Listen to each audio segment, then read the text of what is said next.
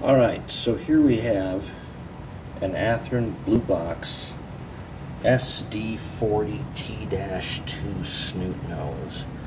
And I made this thing 30 years ago, back when I had to have everything Chicago and Northwestern. Well, it hasn't been used much.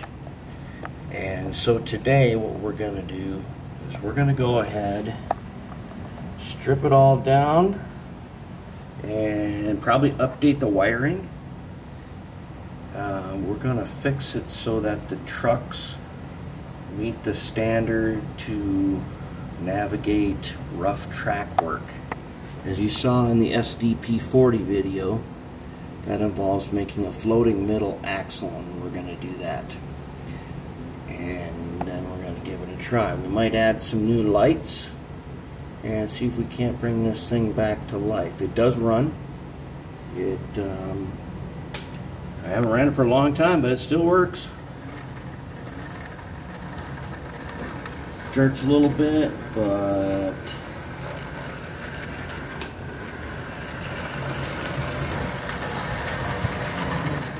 got some good flywheel action.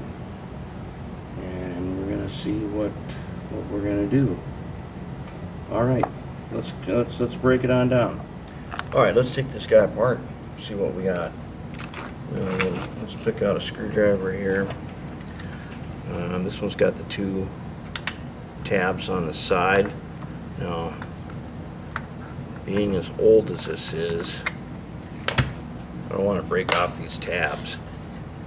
And I painted this thing by hand way back when. Primered it, and then I used a brush. And I used scale coat, green and yellow. And there we have it. The shell's in pretty good shape. And I always said I was not going to redo any of the shells. Back then, I bent these handrails on here and these grab irons. The handrails came with it, but the grab irons I put on myself, and I bent them out of piano wire and a big pliers. That was hard work back then. We used to shave off the molded on grab irons and make new ones. And so this thing looks pretty good.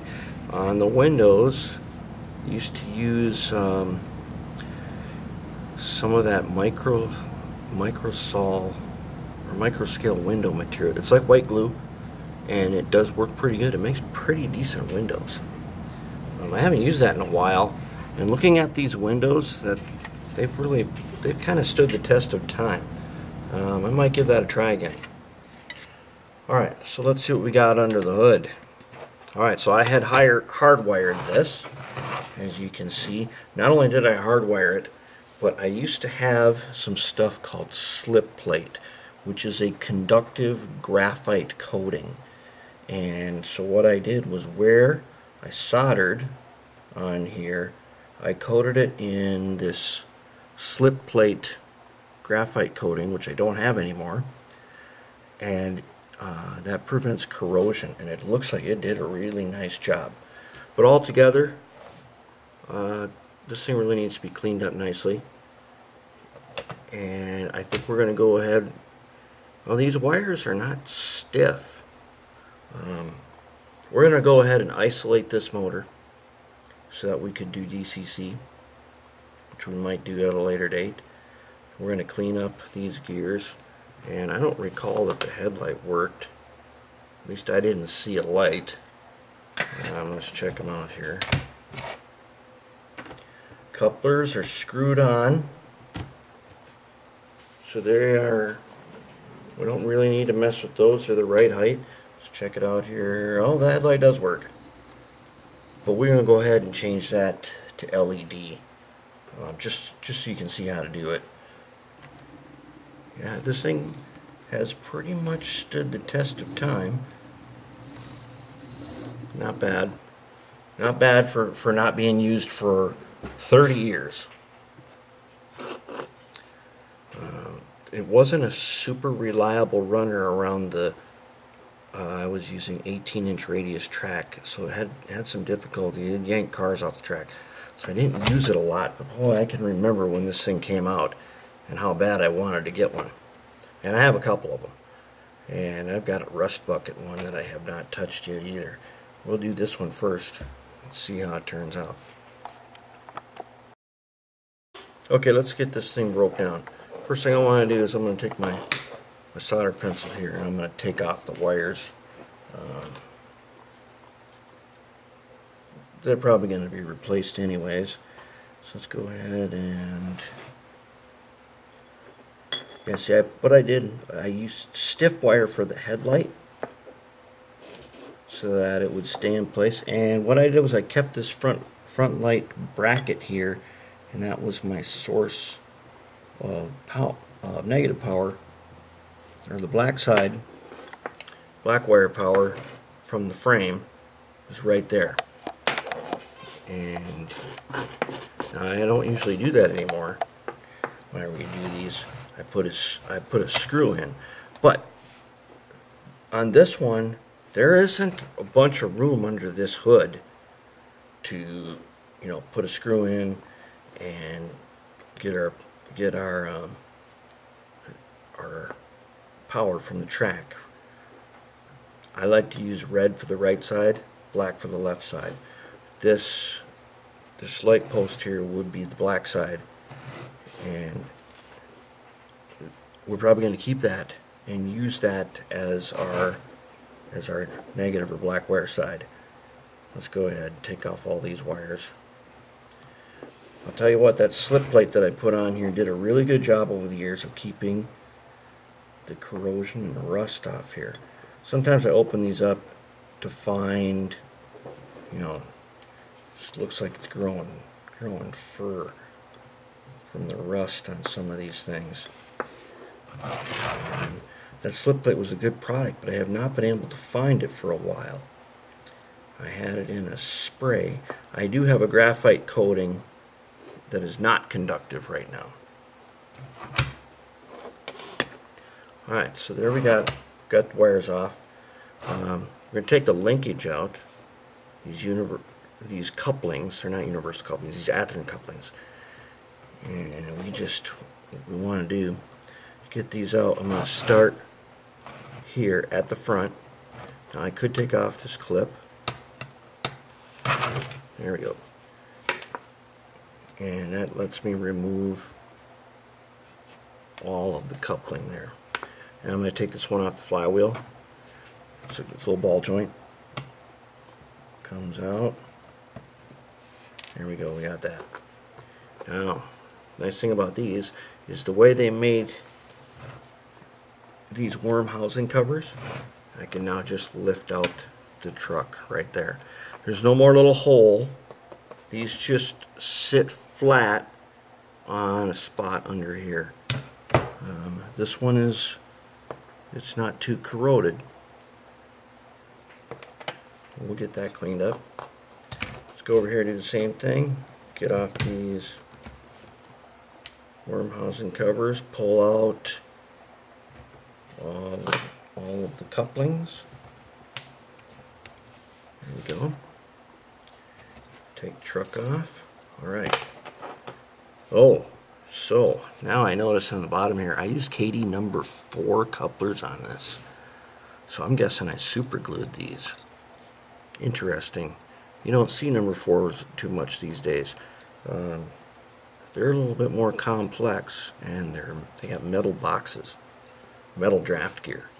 So that's kind of interesting. We'll probably drill this out and go ahead and put number 5 whisper couplers and see if they just break off. Yep, they do. So one thing about super glue, you can go ahead and break off metal to metal. Alright, now we got to get the motor out. Now I can pull this apart, but sometimes these motor mounts have gotten grease on them, and you may have seen some that are hard as a rock and come apart in chunks. You may have seen some that are white and yellow. These are kind of rubbery ones, and I'll probably want to reuse these, but I'm going to have to wash them, get them nice and cleaned up. Alright, now we got our motor here. This is the regular old Athearn standard motor of the came out in the late 80s. It's looking pretty good. It feels good. Turns very smooth. But like you saw in that SDP40, we are going to put a pinhead's worth of oil on the bushings. We are going to take this clip and we're going to fix it so that it does not contact the frame on the inside. And we'll bring a wire up from here and connect it probably onto this front where the old light post was. Now I cut off the part that had the light on it, but I kept the post, and we probably use this to get our other side of the rail powered, the negative side. Alright, let's go ahead and take this motor and hook it up to the bench tester here so we can get an idea what it sounds like. Okay. Alright. Give it a little juice. Not bad, just turning. Now, a little stall. Okay, I can hear a little squeaking.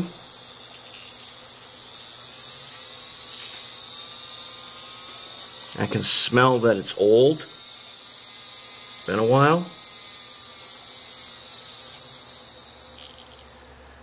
So we're going to clean this guy up. These motors,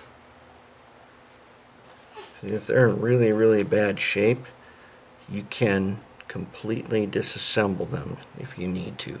We don't need to do that here. What we need to do is get some lubricant onto the tiny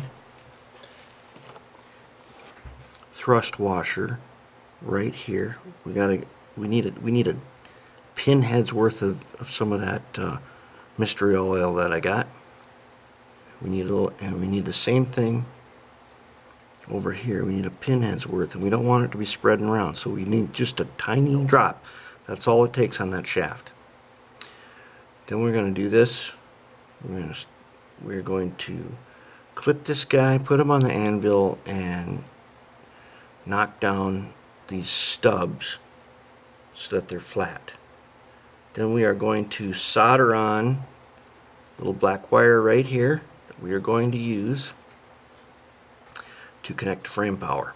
Now when we do DCC, we can undo the black wire, connect the motor wire here.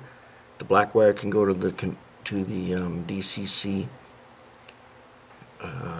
controller, or the decoder, and the red wire that we usually have up here on top will go to the decoder, and the decoder's wire will come to here. And we'll just clean these up, and we'll give this a little polish, and then we'll see what we got. Alright, so here's what we got going on now. I have cleaned up this motor, tested it, put my two little pinheads of oil onto the thrust washers, run a very nice, put a little brasso on the flywheels, and on the bottom, as you can see, I have cut off the two tabs and I've hammered them flat. That's going to be important. Okay, next what I got here is I took in the bottom of the underframe, I put some electrical tape right where that made contact. This is to insulate the motor from the frame. That's what you have to do in DCC, is to insulate the motor from the frame. Okay, now I said I was going to think about some lights here.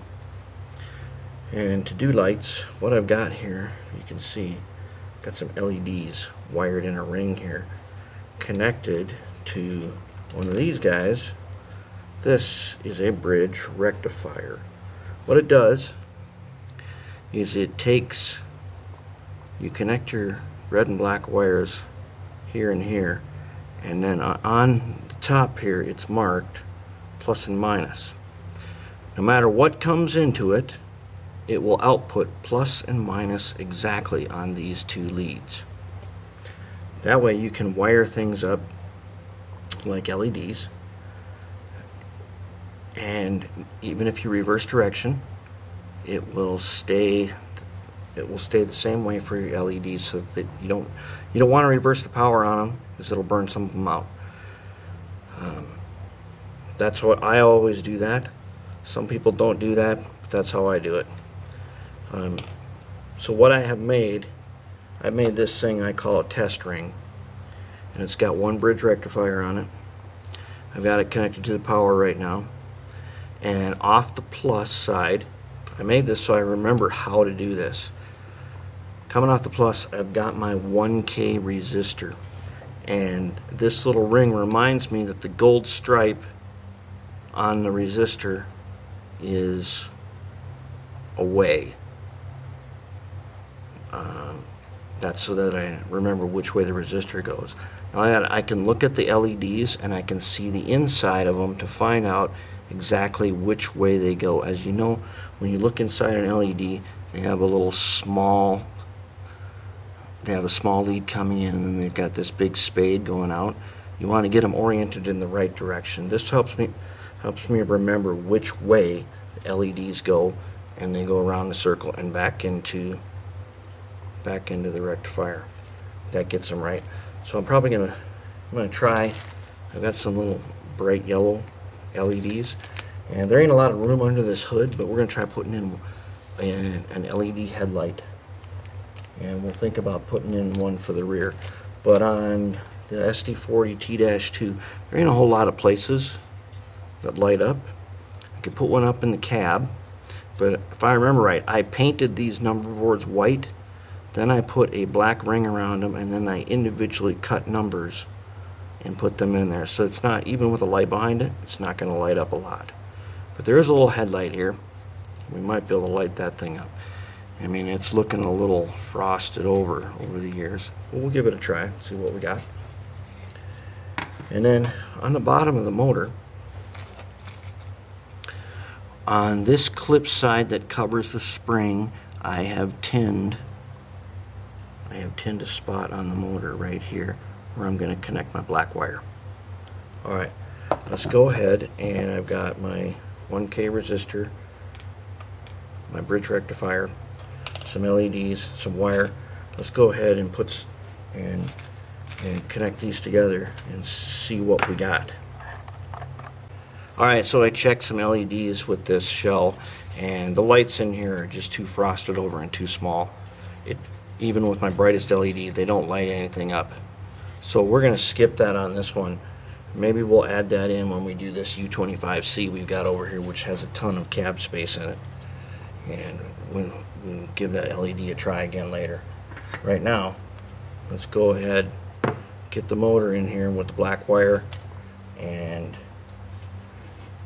get it ready to put back together. Alright, one of the things we're going to do today, remember when we took off those number 4 couplers because they were super glued on there? That's how I used to do it, because I didn't have this machine. This is a drill press I got at Harbor Freight. It was like 60 bucks.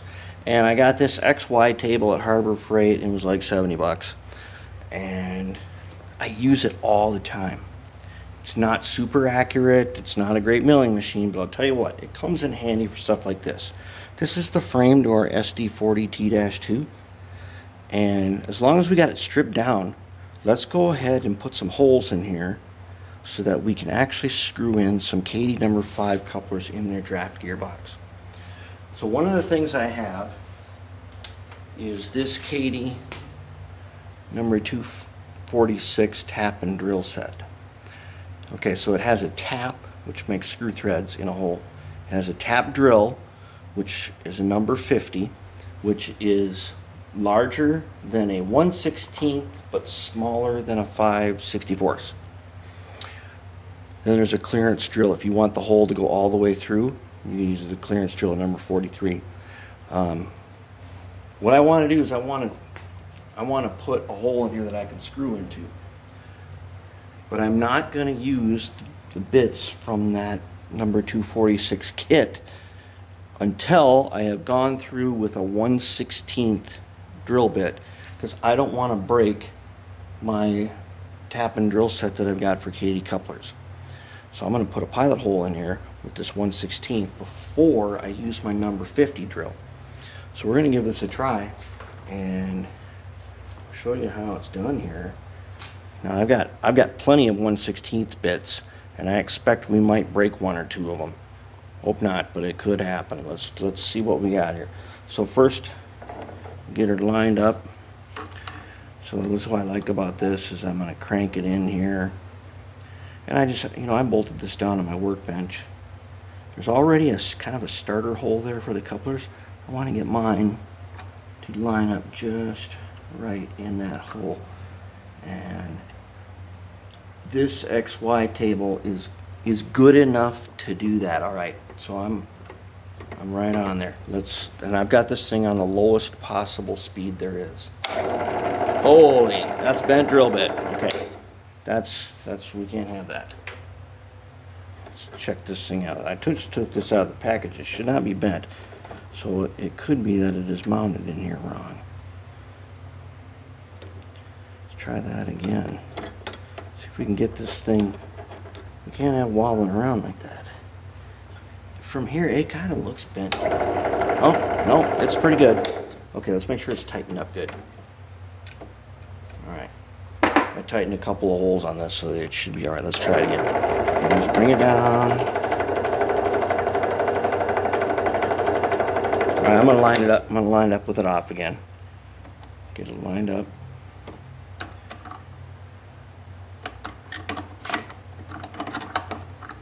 Oh, we're at the end of this thing. Can we go any farther? Okay. Oh, we're going to be right on, barely. All right, a bunch of you asked me why do I have all those nuts lined up against the mirrors on my workbench. I use these nuts for everything. In this case, I put 2 nuts underneath this frame to hold it up into the jaws, and I don't want to break off these mounting tabs here for the shell. So I only got a little room to work with, so I put 2 nuts under there, and it can sit down on the nuts, can hold it in the jaw, and it should give us a stable surface. I don't want to put a ton of pressure on this. All right, there we go. See, if I put too much pressure on this, it will not be square. Alright, so that's drilling pretty nice, and looks like we got it. That was pretty easy. It's pretty easy. Let's take our paintbrush here and take that. Alright, so we got a pilot hole in there. Now let's take our number 50 bit, of which we only have one. Take this 50 bit, and this will make our 256 hole. You know, some of you are wondering, what's a 256? It's a screw, and it is a screw that is used in so many different things in model trains that you should always have a bunch of them on hand, and they're really cheap to get. You get them if you're lucky and you've got a place that that has loose screws. Sometimes they'll have brass 256 screws. There's a local hardware place that I know that once in a while, and I bought like a lifetime supply of brass ones. But otherwise, I've ordered them online, got them on eBay. They're like $2 for 100. Let's give this a try.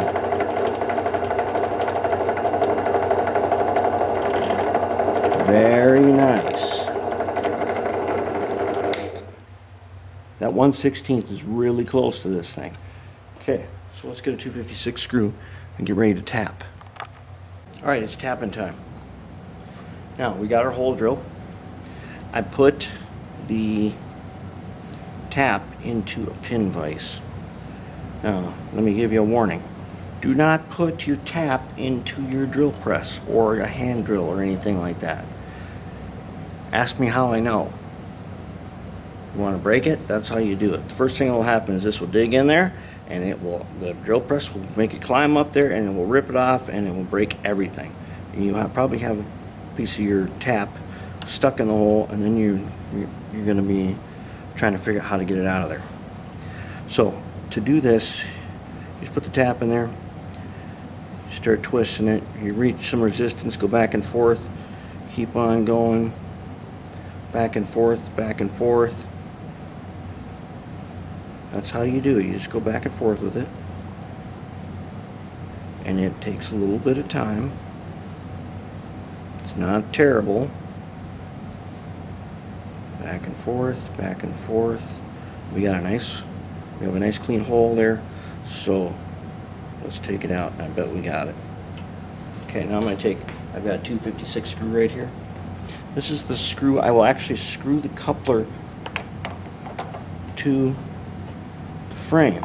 So I'll have frame mounted, body mounted coupler. Look at that, and there goes the screw in, and it's already in far enough so that I know I now have a good mounting point for my couplers. Looks pretty good, doesn't it? Alright, I'll do the other side and then we'll get back to work. Alright, so we got our frame here and we got our holes drilled, and now we have some tapped 2-56 screws each, and later we will body mount couplers. And usually these things are almost right on. If they're not right on, we can use a washer. These screws are tapped so we can screw them in and unscrew them to adjust with washers. And then if you remember, we got our tape in there to isolate the motor. Okay, now here comes the tricky part. This is where a lot of people get in trouble. Here's the trucks. These trucks can get broken apart by a fool with a big screwdriver. So let's find our little screwdriver right here. Now on these trucks, they are held together with a clip here and a clip here. We're going to take those off. I'm going to show you how. The side frames pull off. Just gently pull the side frames off and they come off just like that. Okay. Hopefully I did not glue this on here. I'm going to take a little bit, give it a little nudge in the back here. We don't want to break anything. There we go. Comes out. Got it out. Alright, side frames off. Now, get the gears out. You take your little screwdriver. Come in from the side underneath these clips. If you come in from the back right here, you will break this clip apart. Don't do it. Go in from the side. Don't stab yourself. Go in from the side just like that, and see, I got it. It's off and I didn't break it. So that's a pretty good thing. Alright, got one. Now there's another one on this side. We'll come in from the side. Give it a little, there we go. Snap. And there it is. Try not to lose it. Now here's the tough one. There's one on the bottom. This one. And I have seen people, and I've done this myself, they came in this way and snapped the thing apart. Don't do that. What you do is you take your little screwdriver and you go down the side.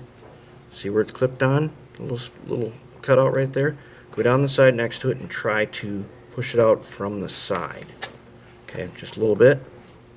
That one's out. See if I can get the other one out without putting this one back on. Okay, that one's out, and I got it. It came off in one piece and I didn't break it. That's pretty important. Wheel sets come out and comes apart just like that. There's our gears.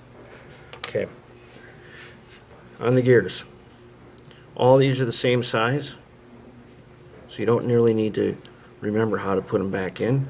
You've got the big idler right here, and then you've got all these drive gears. You can wash them, and as you can see on this one, I never lubricated this, and I don't know why. It may be because I never took this part down this far. These gears are totally dry.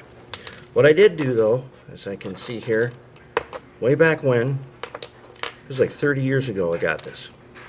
I did take the graphite and I did coat part of side frame so it wouldn't when you looked at it from the side you wouldn't see silver. So that was pretty good. Now these wheel sets, these are the kinds that have these little pickup nuts on them. And later I'm going to show you a little trick we can do with these. That'll help us out. These wheels are pretty dirty. And in fact, they're dirty enough. I'm going to do something. I'm going to take the moto tool and I'm going to clean the tops of the wheels. I already painted the ends of them. And on these, the pickup comes from that little nut right there. So you can actually paint the whole ends of these. And I'm going to try to clean this now.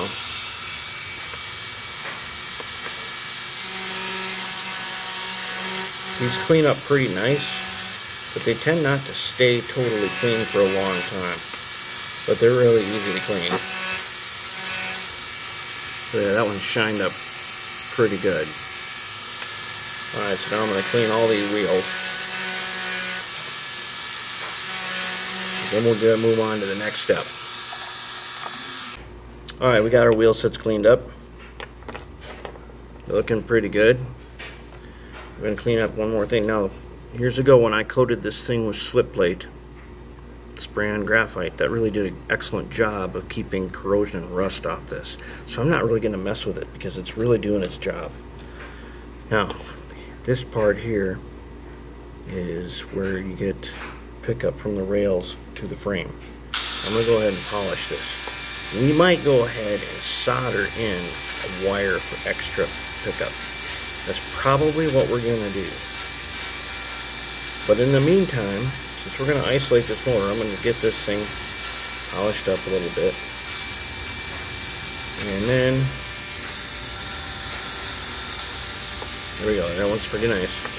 Do this other one.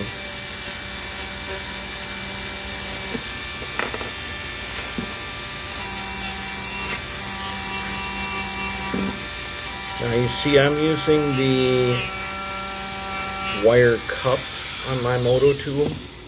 I'm using a wire cup. That's pretty good. I'm going to show you something else though. Here's another one that a lot of people like to use. It's got a copper shaft. See that one? Do not use this one. This one here will rip apart any of your metal stuff. It will take the coatings off wheels. Any of the newer wheels that are plated, this will rip the coating right off and take it straight down to whatever it's made out of, brass or bronze or something. Don't use this guy on anything like this. This thing is for heavy duty. This will strip metal. Don't use it. Resist the urge to use this thing. Okay, that being said, let's see what else we got to do here. Alright, so what we got going on is all these guys are ready.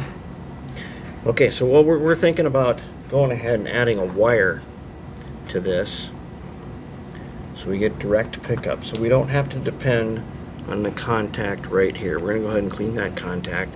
This is where the trucks contact the frame, and this is our black wire power.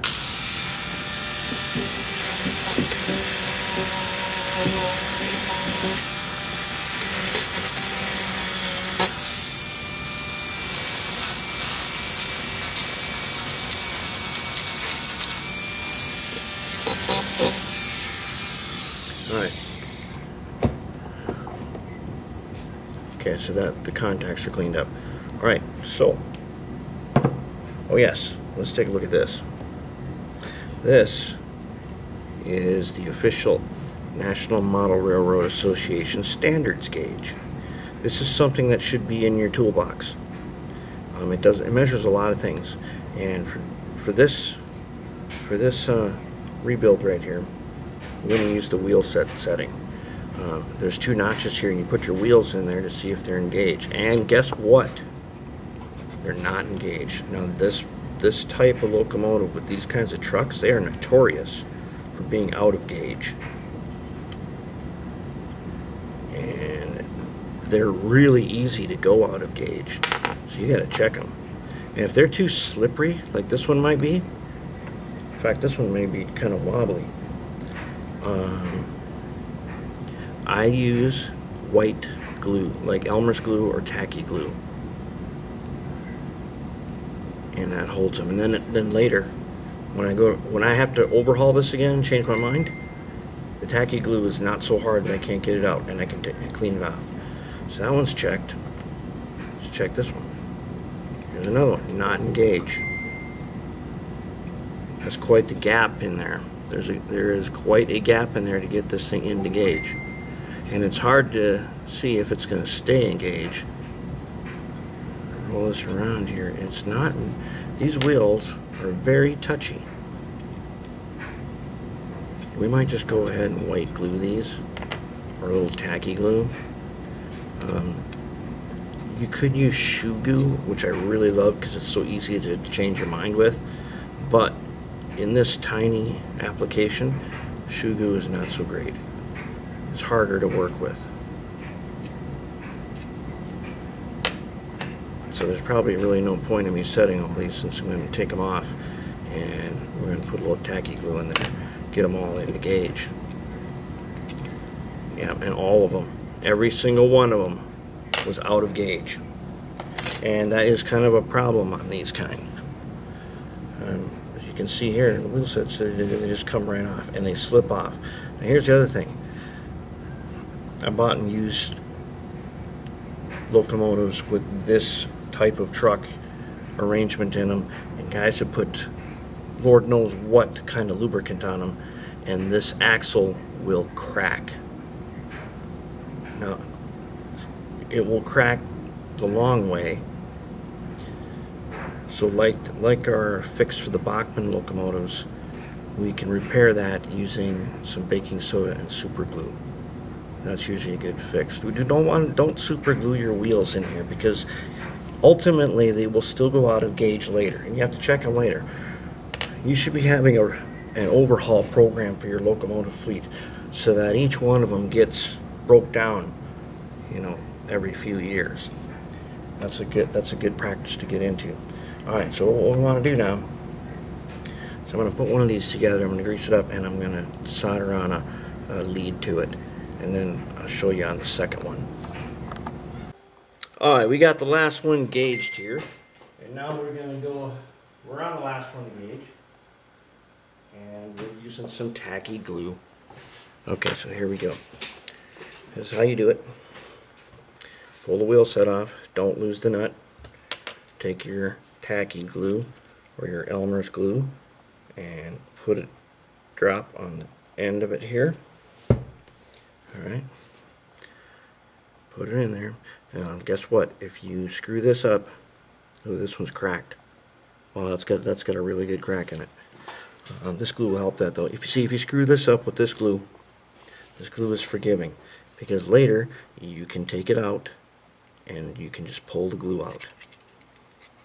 Okay, then we're going to rotate it all the way around the gauge here. Make sure it's totally in gauge. There we go. Got our wheel sets ready. Alright. So we're getting pretty close here. Let's go ahead, and I'm going to put one of these trucks together, and then I will demonstrate on the second one. Alright, before we go any farther, what we want to do is, we're putting this back together, we want to make sure we get it back together in the right way. So I've got another tunnel motor, of course, among many more. This is my Falcon Service tunnel motor. I made this about 30 years ago. Yep, back then I made everything CNW. I've got two DD40s I made CNW. But I'm going to take this one apart. Not apart, I'm just going to take the shell off if we can, and I want to use it so that we can compare the direction the trucks are facing. Now, let's see if I can get this off without breaking it. I think I can. Hopefully this guy's on here pretty good. See if we can see which way this guy comes off.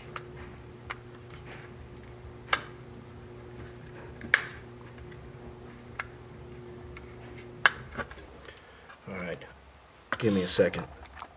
Alright, so I got it off. Man, I did some wiring in here. There's a bunch of lights in here that I forgot about. But anyways, I'm going to use this. We know that when it's facing forward, these little platforms with the red wires attached to, will be, as facing forward, they will be on the right side, the engineer's side. Okay, that's all we really need to know, is those little arms, which I'll show you again. They need to be engineer's side. You know what we should do is let's find out if this thing runs. Let's put him on the track here and see if he can be fired up for the first time in probably, I don't even remember when. It's been many years. Decades, probably. See what if he's got any juice in him.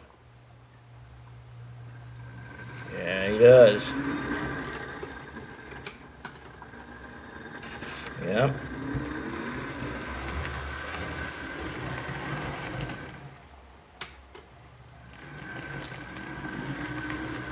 Oh, and the couplers work over my magnet. I don't know if you see right here. I've got a Katy magnet under track here, and I use that to test my couplers.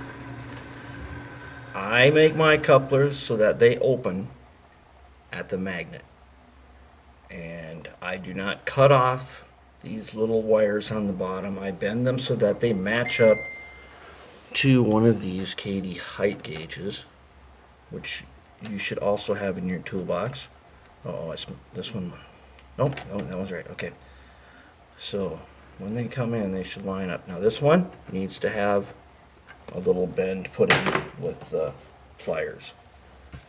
Very carefully take a pliers and you get the top of the wire and the bottom of the wire. Get it in your jaw there.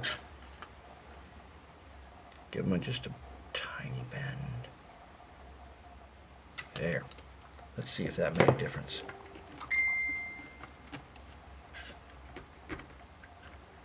Still opens, and yep, it goes right onto. There's a little tiny lip down here on this thing.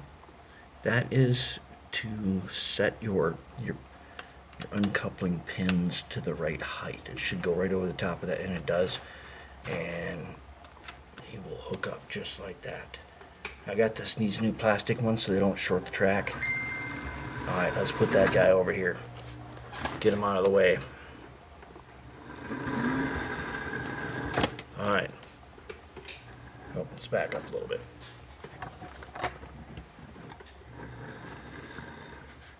I am somewhat amazed that this thing runs after all this time, but on the other hand, these old Athearn blue boxes, man, they surprise you. They will surprise you at how durable and long-lasting they are. That's why they're so popular. Alright, let's get back to business here. I'm going to wire up this truck for you. Alright, it has occurred to me that we forgot to do something. The thing we forgot to do was we were going to make the middle axle a floating axle.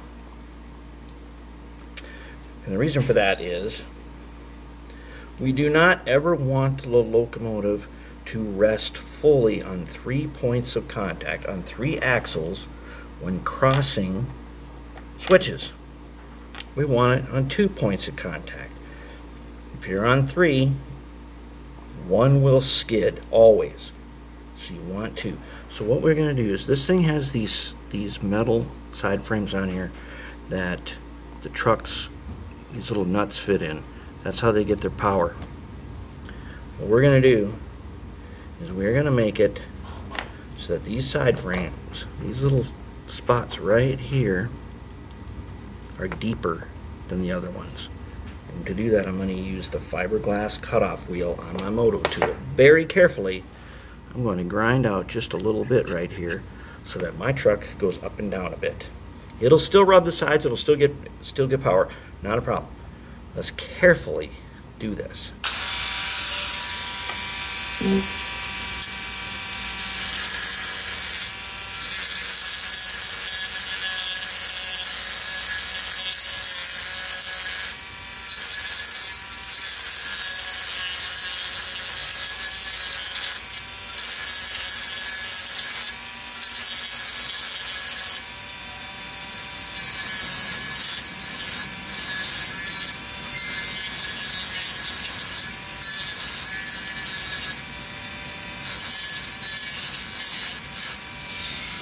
Alright, let's check it.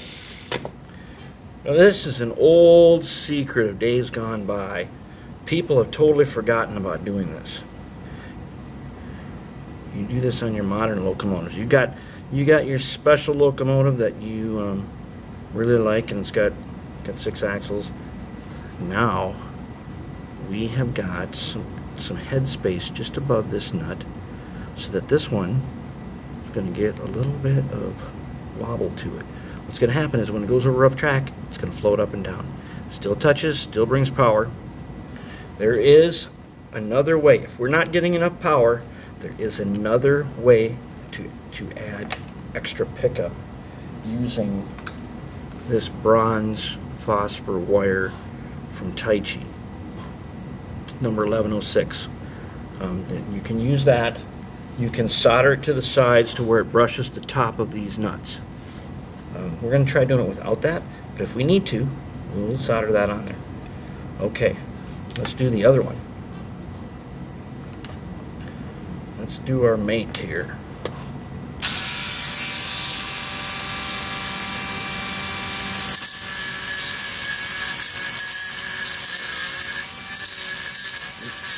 Now, if you're wondering, my moto tool is set on the lowest speed.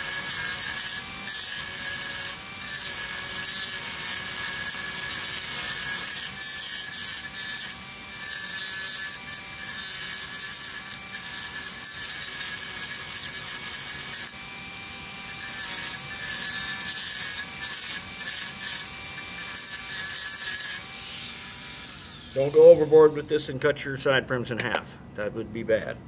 We don't want to do that. Ooh, now we got ourselves basically an all-terrain locomotive. This sucker will go over the roughest track with ease now. Get this guy in there. Yes, that is what we like. Yeah, very nice, very nice, very nice. Hey, you know what, we were messing around with these. We better check to make sure we didn't take them out of gauge. That would be bad. Good to go.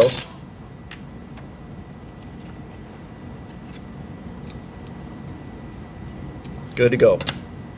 Alright. Now, for like 10th time I've told you I'm going to put this thing together. And I'm going to solder a little wire on here.